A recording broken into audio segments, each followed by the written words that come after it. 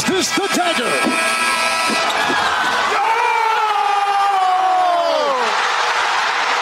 Illegal substitution, too many men on the field, Saskatchewan. Gizmo has a block and the sideline. He has not stepped out. He may go all the way. He needs one block and he'll do it easily. Promise Mess I wouldn't do this. McDavid stops up. What a move. Shoots. Scores!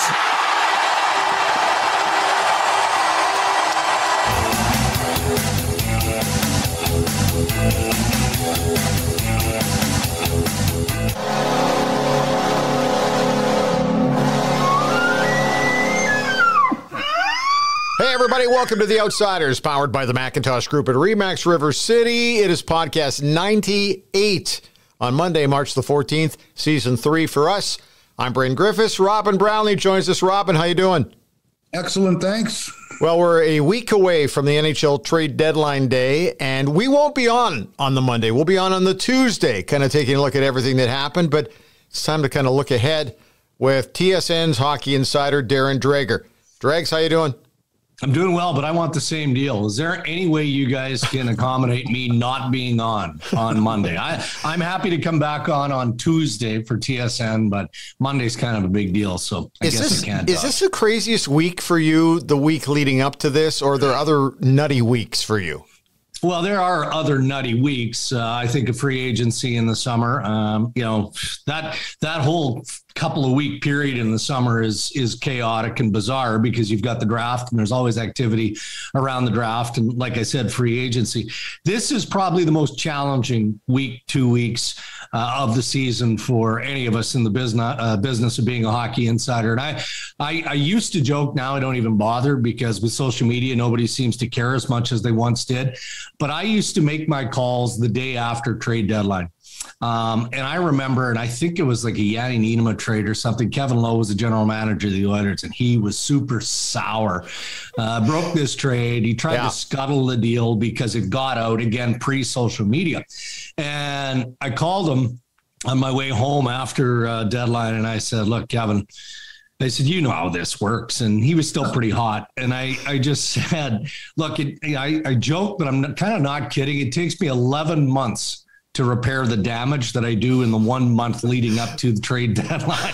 So I said, I guess when we cross paths, I'll try and repair some of that damage. Well, Yanni had learned that trade watching TSN. If I'm not mistaken, Robin, you would have been probably in the beat on that one. He saw it on the TV at the Saddle Dome before they even could get a hold of him. But that's just kind of the nature of the whole day. So sour. Hey. Oh. And above all else, we know this, Darren. The number one thing on Kevin's mind was, how did you find out? Who told you? Who squealed? He wanted that. After all, everything was said and done. He wanted that name so he could whatever when it was all done, because you'd written the story or you'd broken the story on air like you do, but he wanted to know where you go. Well, and look, I mean, it's one of the benefits now of Twitter and social media. I mean, it has negatively impacted all of our lives, right? But from a pure professional perspective, now the good beat people that cover their teams are on it, and they're on it 365 days a year. So, guys like me have to work a little bit harder to beat those guys. But what it's done is, it's just developed a scar tissue now among players, among coaches, among managers, all aspects of the hockey business, because they know that as soon as that agreement is made, regardless of the pending trade call, as we always tweet, this deal is happening pending trade call. I mean, as soon as there's an agreement, it gets out. Got to ask you kind of the dynamics of how your week would work. Where would you start? Would you just go through A through Z, even though there's no Z team in the National Hockey League, but how would you do this? How would you lead up to it? Can you kind of give us a little insider on the insider? Yeah, well, for the moment, I mean, we're focused on maybe not the nibbling teams, and I'd put the Oilers in that category. It's not that we're not interested in what Ken Holland and the Oilers might do, but frankly, they're bigger fish to fry. And so you're looking at the Montreal Canadiens, you're looking at the Philadelphia Flyers with some of the bigger pieces in Claude Giroux and obviously Ben Sherratt and then some of the other candidates in Montreal. You're looking at Marc-Andre Fleury with the Chicago Blackhawks. So it's putting the pieces of the puzzle in place and separating fact from fiction. I mean, there are so many buyers that are involved in just those few players that I mentioned. So, we do a nice job, and I'm going to pat ourselves in the back here at TSN. Yeah, of trying to divide and conquer. And what I mean by that is, historically speaking, if we just focus on trade deadline day, yeah, I mean, Pierre LeBrun or Bob McKenzie, Darren Dreger might individually tweet a trade. But the truth is, in certain situations, the guy authoring the tweet may not have had a whole lot to do with actually breaking the information. Right. It's, I'm on my phone or Pierre is on his phone, Bob is on his phone, whomever. And yes, we're like okay, sharing, now, and look, we're trying to do a TV show. James Duthie is like a trained SEAL as the main host there. Yeah. And every once in a while he does need a break and the trade breakers are there to do exactly that. So he wants to get to us for the information as quickly as possible. So we kind of have unwritten rule, if it's your trade, you're probably going to want to present it on TV because TV matters most, right? Yeah. I mean, of course, you guys know that. And then you've got Pierre, Bob, myself as the other option to tweet it out. So that's kind of how we go about it. So there's always twists and turns leading up to like right now as we're having this conversation. I mean, LeBrun, myself, Chris Johnson, Bob McKenzie are on a group chat. Yeah. And I mean, in the last 5 minutes, there have been 1, 2, 3, 4, 5, 6, 7, 8. Yeah. 8 submissions. In 5 minutes. In 5 minutes. And guess what? This won't shock you even a little bit because the man loves to talk and he likes to hear his voice. LeBrun is like 7 of those 8. Yeah, okay. Hey, two of the names I hear more than anybody, and it's just because of their profile, I think. You mentioned the Marc-Andre Fleury and Claude Giroux. Is there any way Fleury's going to move? I mean, it was sketchy if he was even going to play this year. Now he's gone to a team. Is he willing to move? Is there a circumstance out there for him? Well, they're talking about it, Robin. He's going to have to make that determination and sooner rather than later. And then beyond that, so let's assume that he does want to chase his 4th Stanley Cup. What is the market for Marc-Andre Fleury? I mean, I'm watching Colorado and all of a sudden Darcy Kemper looks like he's playing pretty good hockey right now. So, do they feel that need in Colorado? And we in the media have wanted to connect Fleury and Colorado for months now. Mm-hmm. Toronto has a glaring need all of a sudden. Edmonton has had that need for a long, long time. Yeah. But, is Fleury going to wave? Is he going to embrace opportunity in Edmonton or even Toronto? Probably not. I'm not so sure about that. Probably not. And I get it. Look, when you talk about players who are in that position and, Claude Giroux is interesting, right? He's about to play his 1,000th game with the Philadelphia Flyers. So beyond that, he's entrenched in Philadelphia. But in Fleury's case, again, he's won 3 Stanley Cups. He's got a Hall of Fame career. Why would you go to Toronto with the uncertainty throughout the Leafs? I mean, their defensive game is not good enough right now. And be attacked, be scrutinized every second of your existence in Toronto. If I'm him, I'm like, yeah, thanks, but no thanks. Yeah. No thanks. So Fleury to me is the most interesting of the goaltender market. And that market, which we viewed as thin, all of a sudden now is a commodity, right? And so the price for Marc-Andre Fleury is off the charts. The price for Braden Holtby, Marty Jones, go down the list of all of these guys, is all of a sudden gone up because nobody wants to do the Toronto Maple Leafs or any of these teams for that matter in the market for a goalie a favor. Got to tell you, through the time that I spent working inside for the Edmonton Oilers, one of the things that I learned the week before trade deadline is that the phones can be crazy and then it can just die on the Monday. Or it can be, I still remember Glenn Sather saying once he had hardly had any calls, and then all of a sudden the night before things really started to pick up. So it's really hard to say which team is going to be hyperactive the week before, is it not? It really, really is. And the prices are always high. I mean, even for selling teams, I mean, you're not selling assets for next to nothing. I mean, maybe you do that when you get to the 11th hour on Monday and you realize that you're not going to get what you expected. So you want to blow out a pending unrestricted free agent. I would say this though, Bryn, based on the communication, believe it or not, my phone started buzzing at 11 o'clock Eastern Sunday night. 11 o'clock Eastern. I'm watching curling. Now, I'm watching the extra end. Yes, you are. Gushu and Kevin Cooey. And I'm like, who's calling me anyway? And then following up on it this morning as we record on Monday, there's a lot more tangible conversation, meaning that you're getting to that place where it's, all right, we're either doing this or we're not. But we're talking about those players. We're talking about Ben Sherratt. The waiting game is going to apply to Giroux and to Fleury because they fully control, their process. But it's definitely from an interest and a call perspective heated up. Whether or not that translates into something this week, I suspect Ben Sherratt is going to be traded in the next 48 to 72 hours. Okay. That's based on the interest that seems to have developed over the last few days. Darren, three younger players who don't have the Giroux or Fleury profile, but I think are of mass interest out there if something can be done. Jake DeBrusk, Brock Besser, maybe. Yeah.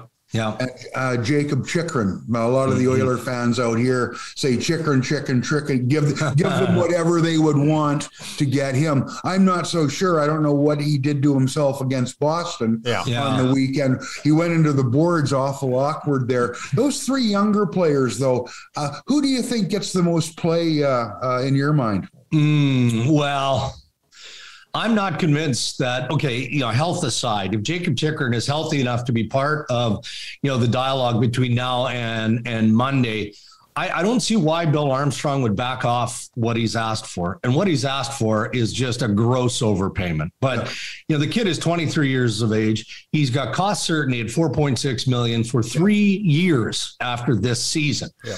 So, if he's a second pairing guy on a good team, all right. I mean, you still have locked in cost certainty. I just don't understand. Look, if Bill Armstrong isn't going to get that at trade deadline, why wouldn't he wait and see what the environment is at the draft or in the offseason? So I'm not convinced there. Brock Besser is intriguing to me. He's got the big qualifying offer. The restricted free agents are always a challenge. I feel like Besser should be higher up the trade list than most of us have him. I think that's based on a level of interest, but I also think from Vancouver's standpoint, that's based on some of the offseason finagling they're going to have to do with their salary cap. And Jake DeBrusk is curious to me. I like him as a player. I like him a lot more based on how he's played over the last few weeks, because he's played his way up into the lineup, back into the good books of Cassidy in Boston. But man, that name's been out there forever. Yeah. Like Jake DeBrusk has been in trade speculation, not just this year, but last year, maybe even the year before. Before Buchnevich ended up going from the Rangers to the St. Louis Blues. Yeah. I remember following the trail of the St. Louis Blues and Jake DeBrusk and the Boston Bruins. And they couldn't make it work because, probably Boston wanted Robbie Thomas or Jordan Kyrou or somebody like that in return. So three very young, interesting pieces, Robin, but it feels to me that it's more likely between DeBrusk and Besser as to who goes first, because I just don't know why Arizona would feel the urgency to move Chychrun unless they get exactly what they want. I'll stretch this question out a little longer so you can have a blast of your coffee and Bailey's, and also quickly check your text messages. Okay, good. It's just because I'm sure your phone was the one that vibrated. It would have to be yours, yes, not ours. Yes. A couple of things. Let's take a look at the goaltending situation. Is normally we're always looking for the big winger or the big forward to go. It just seems that there are a lot of teams right now that are bubble teams. They just got to find that goaltender, and that could really change a lot of seasons for a lot of teams that are bubble teams. Are you feeling the same way? Yeah, I am. And that's why when I mentioned earlier that the goalie market has been bolstered, it's not because of the quality of the goaltenders who are available. It's because all of a sudden there's a higher level of urgency. Yeah. And that can happen. Hey, look, it's, injury plays a big part of it, but so does crappy defense and goaltending when you need it to be stable and trending upwards as you get deep into the second half of the season. And that's where Toronto finds themselves. Frankly, they're in a quagmire. I mean, Toronto needs a defenseman. You could say the same thing about the Oilers. I mean, the Oilers are looking for that right side D. We've been talking about that for a long time. Yeah. They just don't have the assets, nor do they want to part with the assets to get a piece that is actually going to help them there. And you could say the same thing in goaltending in Edmonton. Toronto, though, I feel like there's a higher level of urgency, not necessarily want. I mean, the Oilers want to do well in the playoffs as much as any team that's on the cusp of making the playoffs. But I think that there's more of a feeling of desperation in Toronto. This team is stacked up against, Tampa Bay, Florida, pick your poison going into round one of the playoffs. And if they bow out gracefully or otherwise in round one, there's probably going to be significant change to the hockey operations department of the Toronto Maple Leafs. So if you're Kyle Dubas, you know that you've been talking openly about trying to improve your defense, but now all of a sudden you've got Jack Campbell on the sidelines. He's hurt. Peter Mrazek, man. I don't know. He's having the worst worst season of his career. And part of his bad luck and shoddy defense, like it was in the outdoor game in Hamilton yesterday. But now all of a sudden the assets that they were hoping to be able to use to get a defenseman that's going to help. Yeah. Now they've got to look at, maybe we do have to throw Nick Robertson into the equation. But who are we talking about here? Pierre Dorian has come out and said that he's not trading Anton Forsberg. Yep. Right? Is that the hotline? Do you need to get that? We can stop. No, I don't need to get that. Okay, you sure? Like, how many people actually have a landline anymore? Darren Dreger. I do. Yeah, apparently I do. My apologies. Anyway, why don't you just pick it up and find out who it is for us? You want to do that? No, because it's never anybody good. It's somebody who wants to clean my ducts. It's somebody from Revenue Canada who's fictitiously trying to scam me. Okay, all right. It's something along those lines. We need your pin, yeah. Yeah, so just I think that Dorian is trolling a little bit. Yeah. Anton Forsberg, guys, for me, he'd be the least risky of anybody out there for maybe an affordable cost, but they've got Matt Murray who's out probably longer than what the club has acknowledged. So, you've got Vegas, who knows what Kelly McCrimmon is going to have to do there with Robin Leonard on the fence. New Jersey has said they need a goaltender. On and on and on it goes. So I think that people are going to overpay and not necessarily upgrade in that position by doing that. I got to ask you something, and I don't know if you know. I know that I do not. Well, no, because it's a subtle thing. Evander Kane. Yeah. He has been everything you could have hoped for on the ice so far with the Oilers. Now,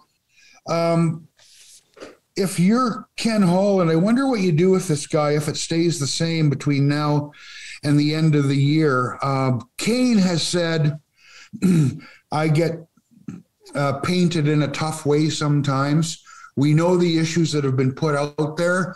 Being accused of something doesn't necessarily mean you did it, on and on and on.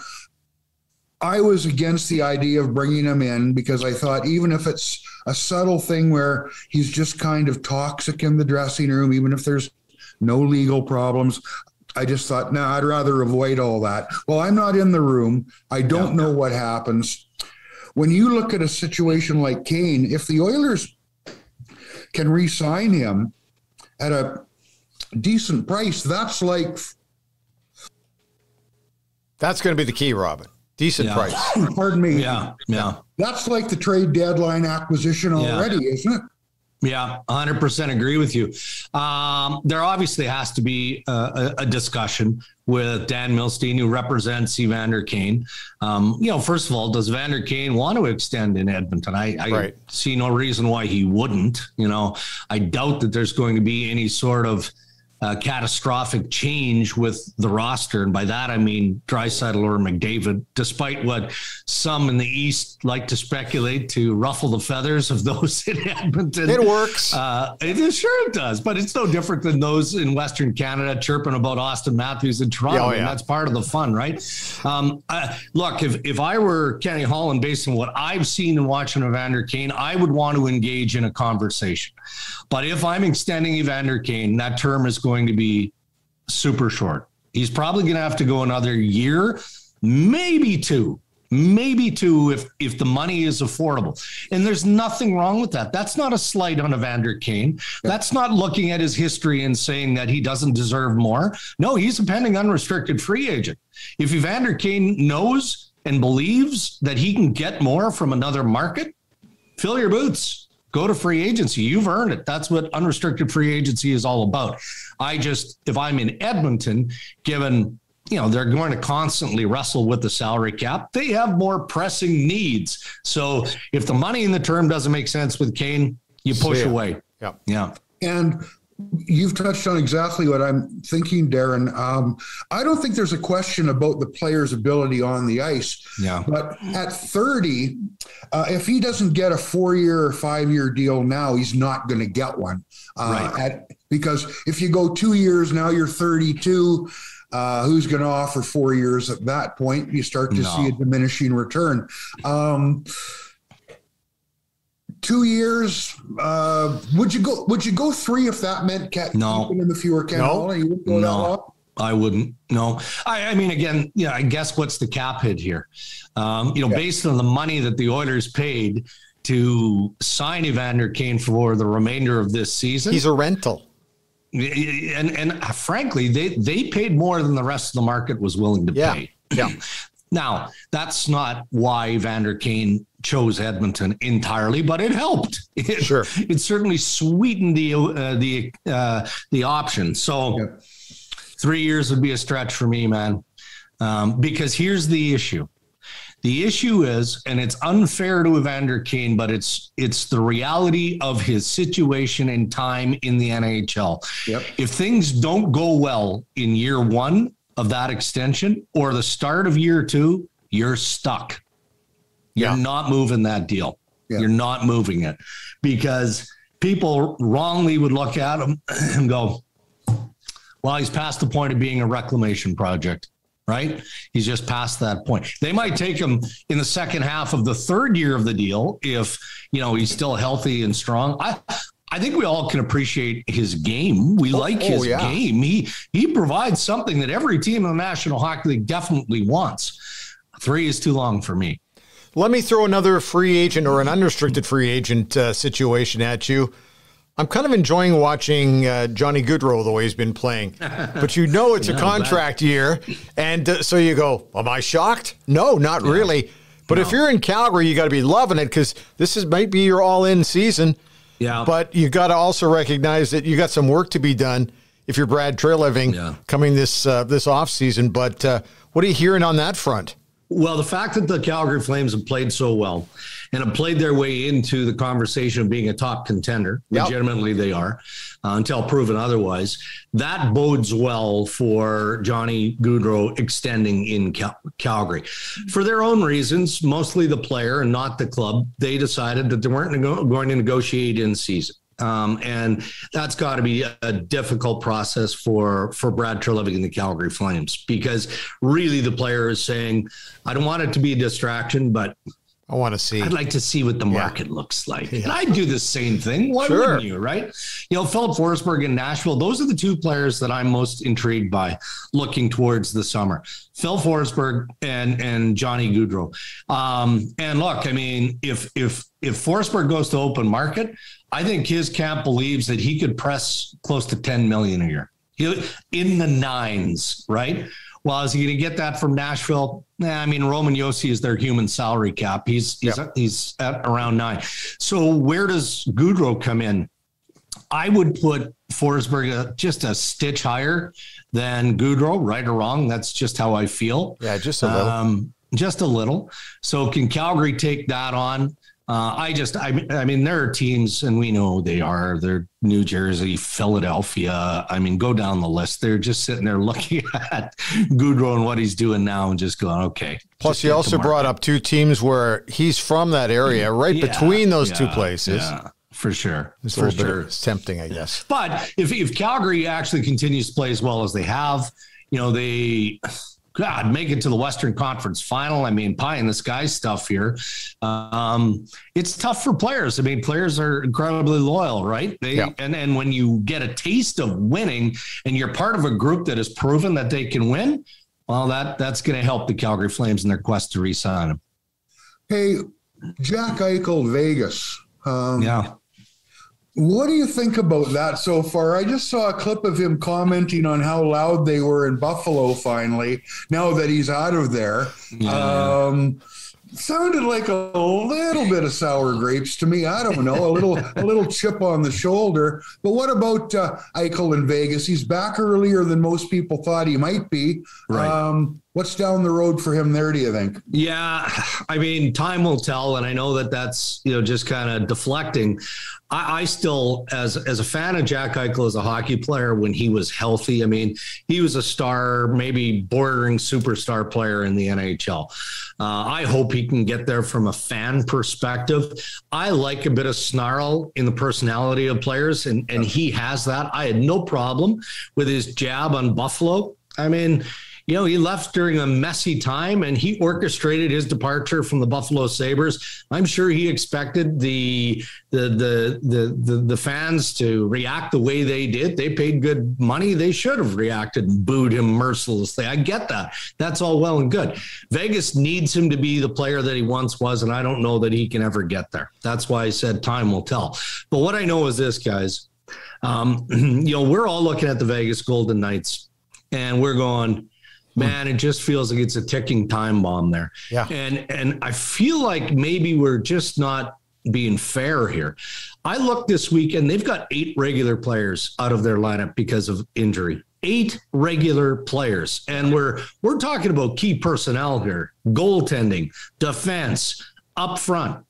So as they start to get healthy again here, and that's going to happen sooner than later, if McCrimmon doesn't do anything or does very little, so Jack Eichel is his big trade acquisition this year, and every player that comes in off of the injury list is going to feel like an add-on. So they're just begging to stay in the playoff mix until they get healthy again. They feel like if they can lock down a playoff spot in the West, they've got a legit chance of winning the Stanley Cup based on roster and based on good health. If they're there, they honestly believe they're a top Stanley Cup contender. This is completely out there. I just want to throw it out there. Cringeworthy. These tribute videos. Okay, I know that he was in Buffalo, but they did this tribute video, and I'm thinking, oh, my God. Like, how many times now are we saying that when a guy goes back, he maybe had 1 season, and there's tribute videos? Has it gone too far? For the most part, it has. I know it's for the fans, but hey. It is. But how many fans are actually watching, right? Like, I mean, who are committed to what they're seeing? Maybe a handful of times across the course of the year with all 32 teams, maybe. Yeah. But it is borderline ridiculous. I'm waiting for the team. Like, we see all kinds of paper transactions, right? Where, be it, American League transactions, or in certain cases, and I think Toronto and Robin Leonard joked about it recently, where he was used, the Maple Leafs were used as that third party when Leonard was ultimately shipped to Vegas. Toronto should have tongue in cheek rolled out a 45-second Robin Leonard tribute. See, that would be funny. That would make it worthwhile. For the most part, it's a little cringy. You're right. Well, so you have the Hyman one in Toronto where there's nobody even in the stands, and he's kind of waving at the crowd. I thought that was quite entertaining. I found that funnier than some of these other ones, but the Buffalo one, I just went, oh my God. That just did not end very well, boys. No, it didn't. It didn't.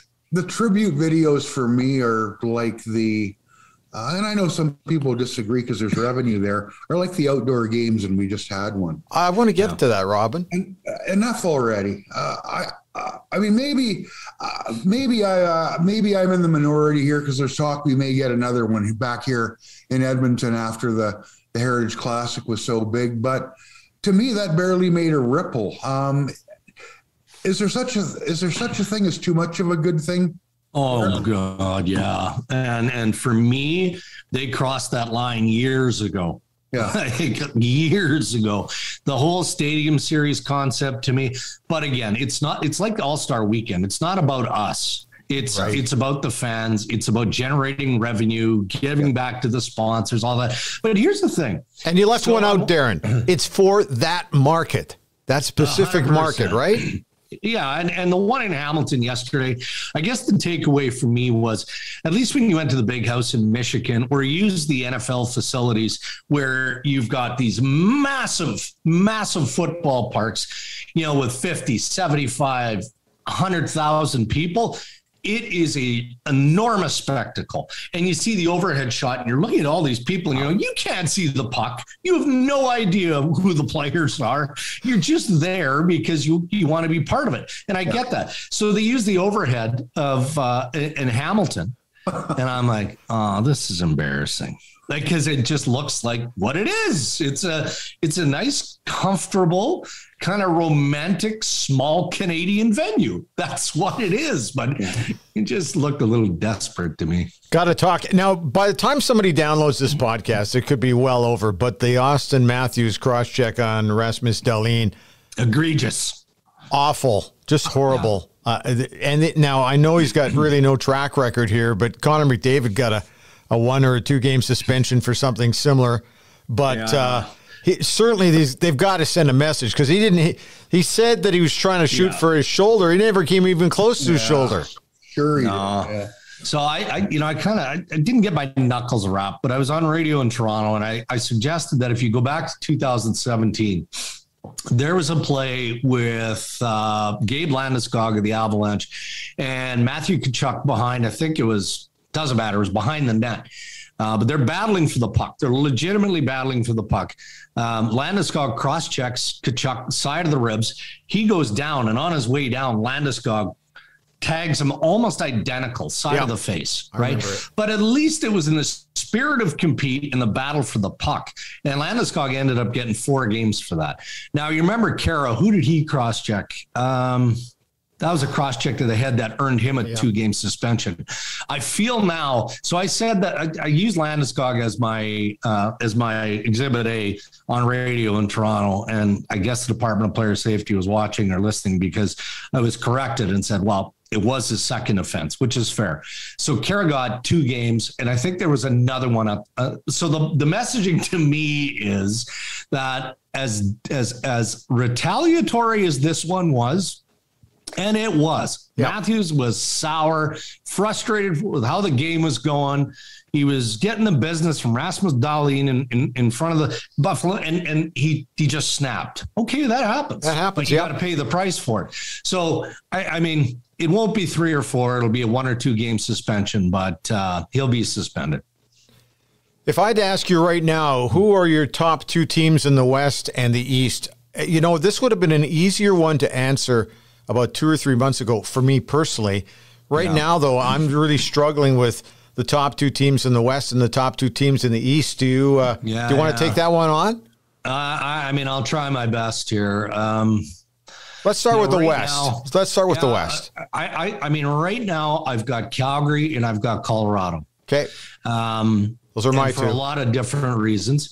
But I'm hedging because, as you know, I'm not going to go down the Vegas path again. We talked about that. Yep. I think if Vegas gets healthy, then I might flip one of the top two, because I do think Vegas is built to be a Stanley Cup winner.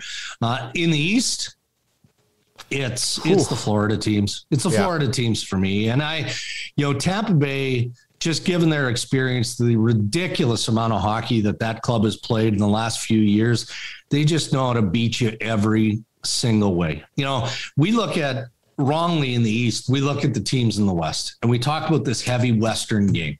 St. Louis plays a heavy game.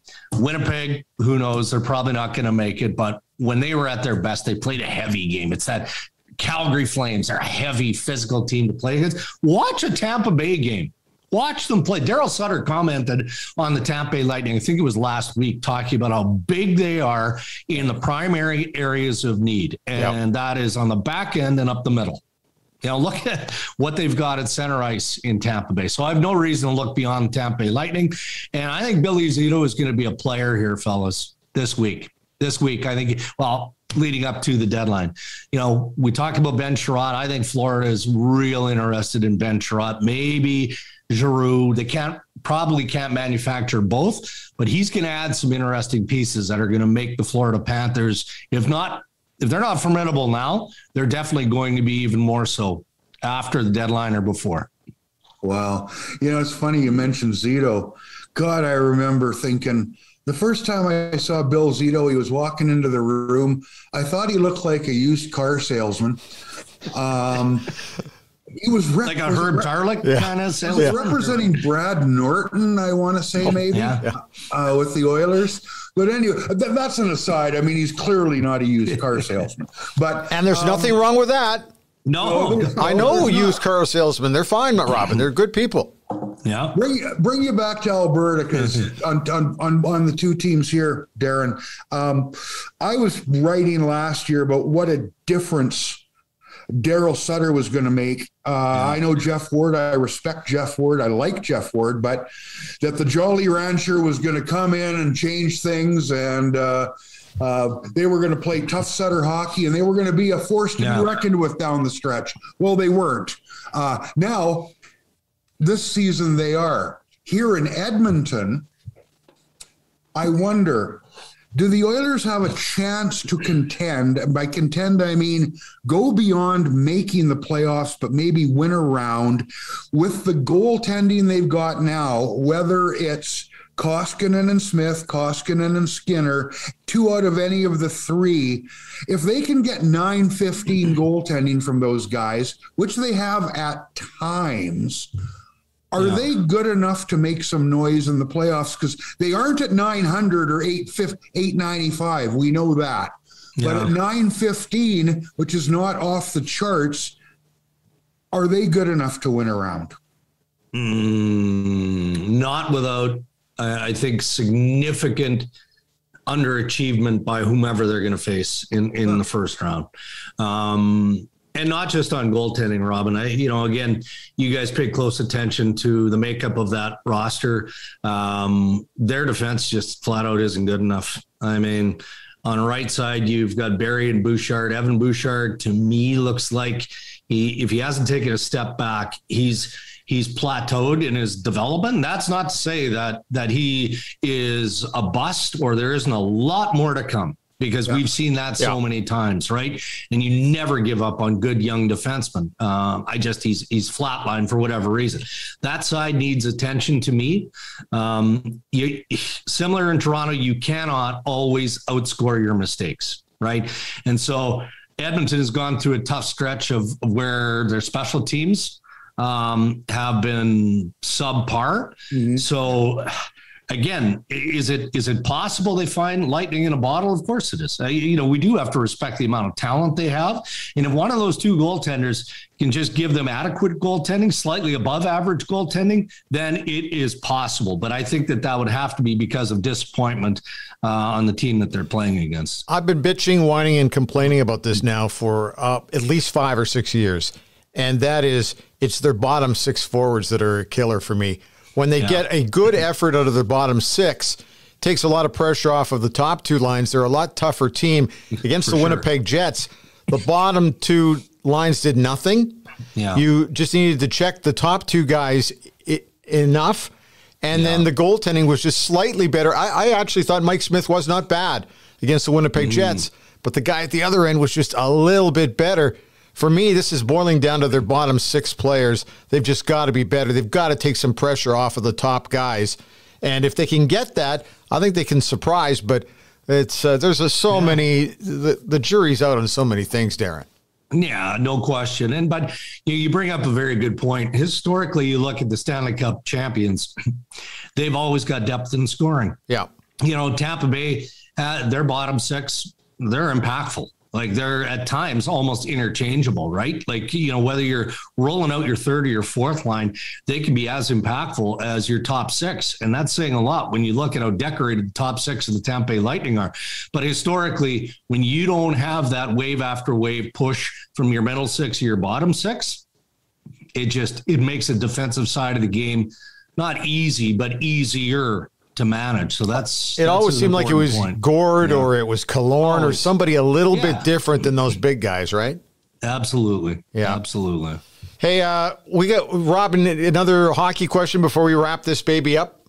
Well, no, it's not a hockey question so much, but because I know Darren's got to go. But before we do let him go, I'm just wondering, what do you make of the podcast by Ryan Rashog?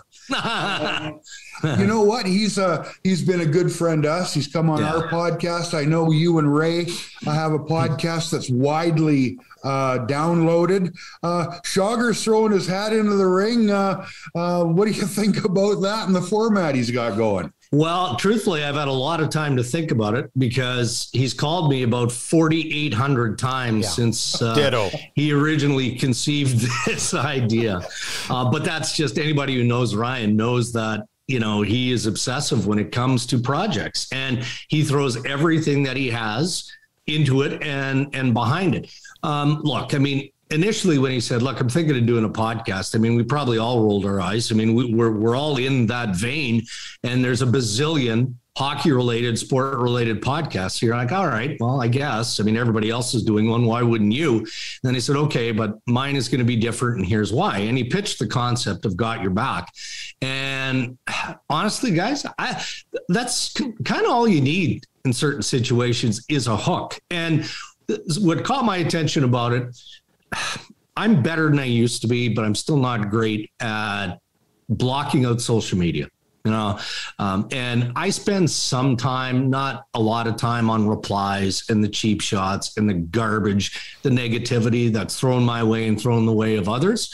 And from time to time, it weighs you down. So the fact that Ryan has drilled down on something that is going to inject some positivity into our world, yeah, I'm all for it, man. I'm all for it. He's going to drive us all bonkers, though, right? I mean, from the guests that he has on to how meticulous he is with details. We had a conference call with James Duthie, myself, and Rashog the other day, just shooting the breeze. And undoubtedly, we're probably going to be involved in some way, shape, or form, part-time, whatever. And about 5 minutes into this conversation, I'm like, I'm out. No, I'm not doing this. But you know what? It's going to be successful, no question. Well, hey, best of luck to Ryan with it. I know it's going to be great. He's going to have a lot of fun with it. But it's you're right about having a little bit of a hook, because we had him on last week, and he referred to our podcast as about as comfortable a pair of shoes as you can put on. We're a Coffee and Bailey's group. We love to have just a casual conversation, and that's been what we've gone with. Let's quickly talk about your podcast with the big guy. Do you see Ray very much anymore other than like this on Zoom? Because he's all over the place. No, I don't. And it definitely feels like I see him a lot, because you're right. I mean, I see him weekly, obviously, with the podcast. I am going to see him this week. He's coming into Toronto for March 21st. So we'll spend some time there. I was in Vancouver in the fall, so I got to spend some time there with Ray and Cammie and the boys. And we had a good time of socializing and getting back on track. But he's a busy guy, man. And now that much more busy with Cammy taking on the role as assistant general manager of the Vancouver Canucks. So now Ray is he's trying to run a good chunk of the household on top of doing everything else that he does. And finally, non-hockey related, any big sports? Or you mentioned you watched the Brier men's final. That was exciting. Anything else? Tom Brady is back. What a shock. Oh my goodness. I hope this isn't going to turn into Sugar Ray Leonard. No, but you know what? I'm an NFL fan. Don't get me wrong. I gamble on games. I don't have a team per se. So this is going to sound like the biggest bandwagon rider of all time. As soon as Tom Brady signed in Tampa Bay, I became a Tampa Bay fan. I'm a Tom Brady fan. So it feels like a pretty big troll job by Brady. Yeah. To pull, especially the guy who paid $500 and some $1,000 for his last ball. But you know, I couldn't believe that he was retiring in the first place, just given how dominant he was at the end of the season. So yeah, that was heavy news late last night. So golf, curling, and Tom Brady, that consumed my Sunday. Nothing about my team, the Denver Broncos, picking up a quarterback this past week, which I was so wrapped up in what I was doing. I didn't know it happened for 2 days, but that's an interesting move too. I don't know what's going on in Seattle either. Well, I got a big, buddy of mine's a huge Seahawks fan, right? Yeah. So, and he's a businessman, so he doesn't have the same amount of time that I have to zip through social media. So I knew that the deal was going down as I'm watching it unfold by Rappaport or whoever had reported it initially. And I text my buddy, Alex, and I'm like, I said, now what are you going to do? You in the fetal position as a Seahawks fan? And he didn't know. And he responded about 15 minutes later, but so typical of a rabid sports fan. Well, if he doesn't want to be here, we don't want him. Right. We don't want anybody who doesn't want to be part of the good riddance. Like, come on. Yeah, seriously. So, and you know what he did the moment he hung up with you? It was like, oh my God. Yeah, we're in trouble. We're in big trouble. Hey, before we go, let's do a little LeBron check. How many text messages have you had since we started this 40 minutes ago? Okay. Has it calmed down a little bit? Is he just chilling? What? Well, so that flurry of texts that he sent at the beginning of this conversation. Yeah. Chris Johnson weighed in and he submitted a bit of information, and LeBron goes, "Ooh, interesting. You should tweet that." And then Chris Johnson, who's got a real dry sense of wit, says, "No, I'm too busy tweeting the essay that you dumped into this." So that was part of the 7 of 8 chain. So now you can add 1, 2, 3, 4 more. Okay, well, that's all right. That's still pretty damn good. Good luck. When do you guys start your trade deadline show on the Monday?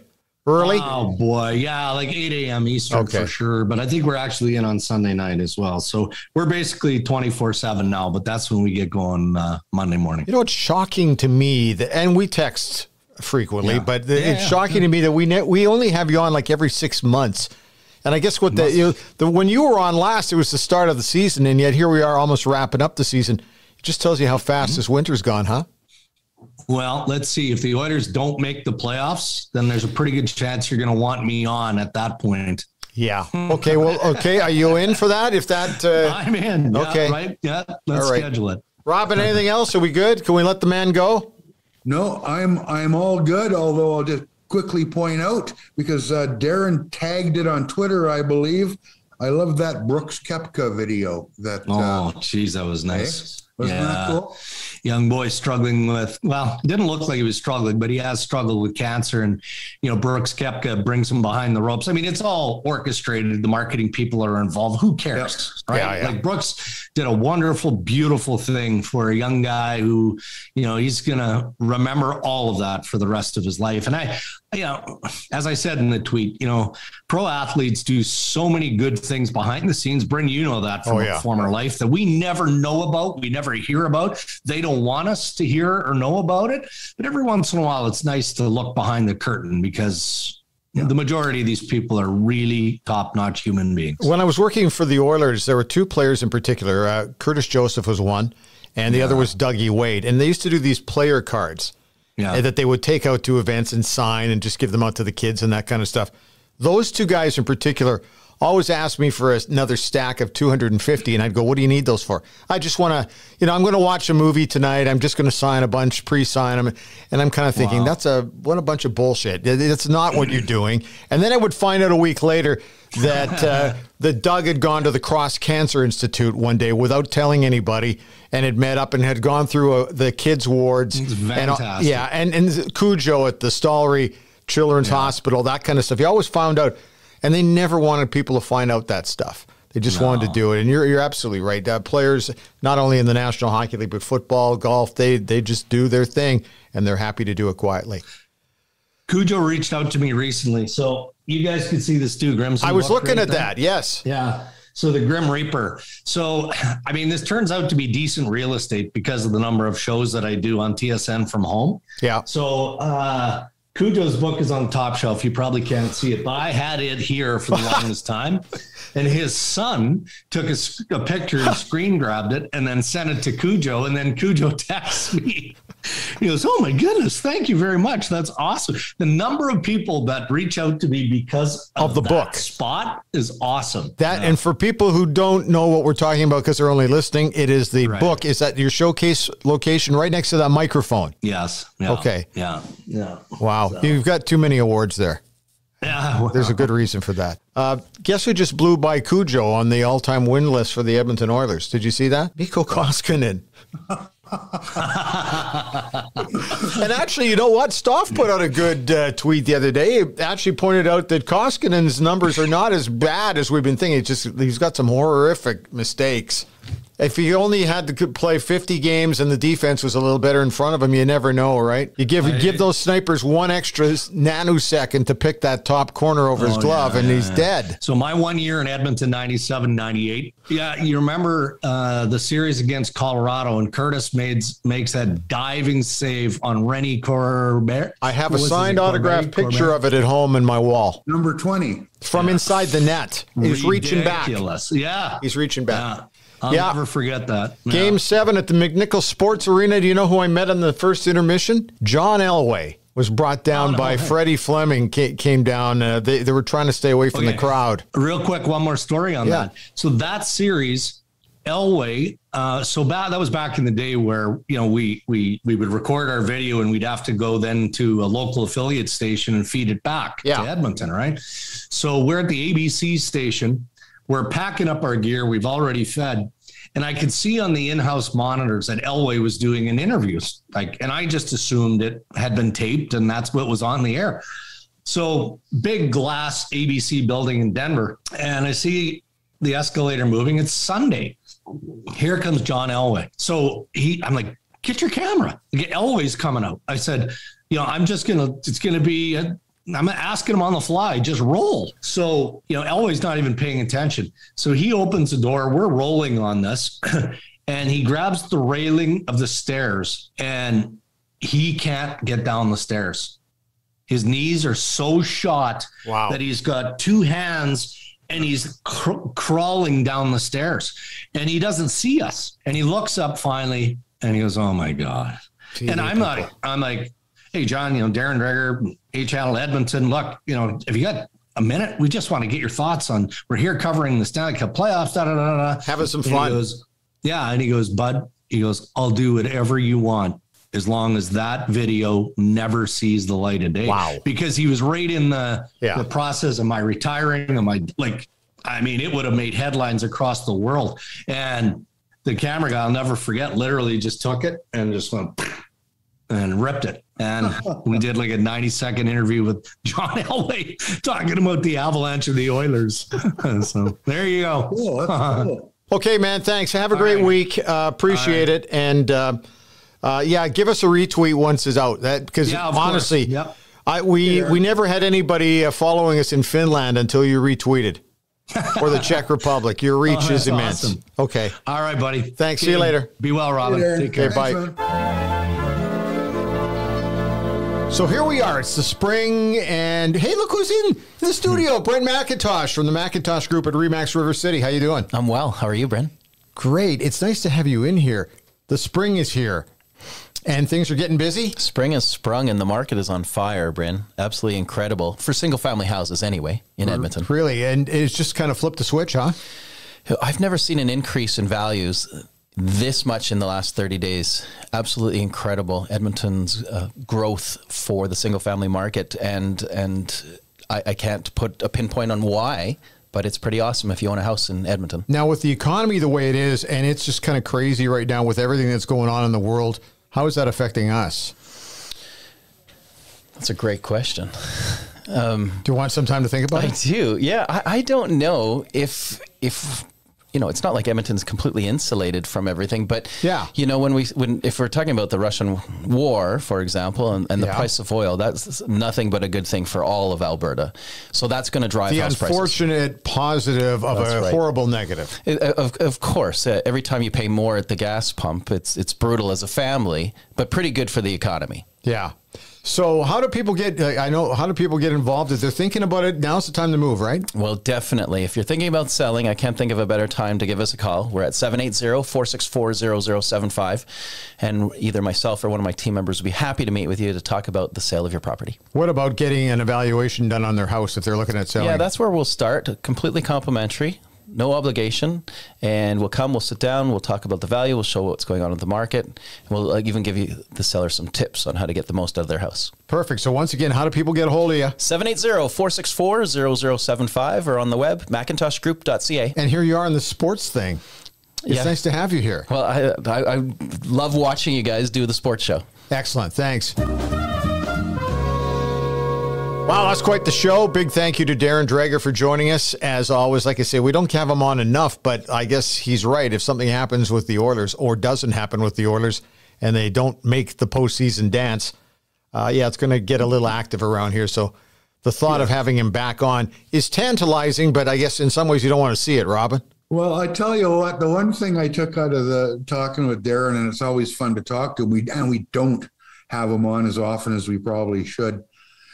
That insider gig gets tougher by the year when you've got social media and reporting is all but instantaneous. There was a time if you had the drop on people, you had the drop on them for hours, if not a day or two, just because of the pre-Twitter days. Now, I tell you what, it's whoever can thumb type the fastest. Once they get the information, they break the story.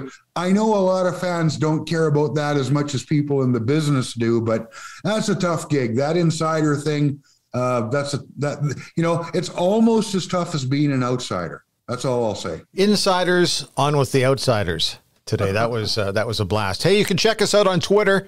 The handle's really simple. It's at Outsiders2020.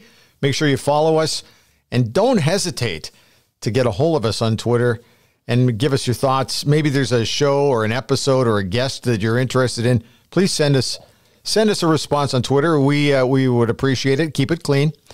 Also tell your friends to subscribe to our RSS feed on any of your favorite ear candy sites like Apple, Google, Spotify, etc., because that's the best way for you to get our show the moment it gets downloaded, which is usually on a Monday. That will not be the case. We are downloading our show next Tuesday because it's NHL trade deadline day on the Monday, and it doesn't make any sense for us to go on until we know what's happened.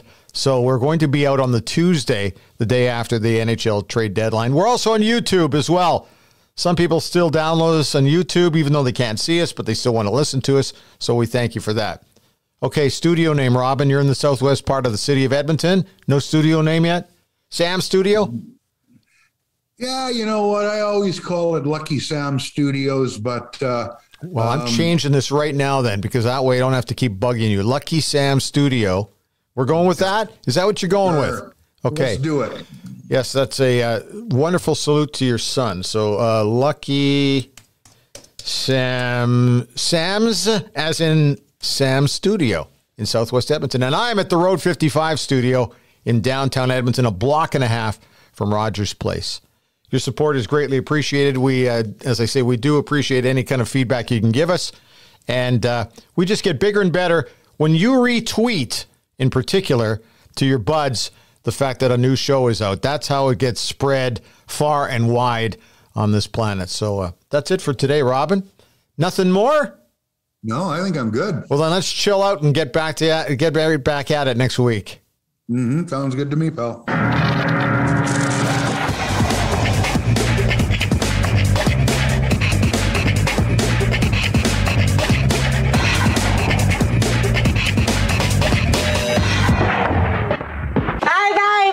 Have fun storming the castle. Road 55.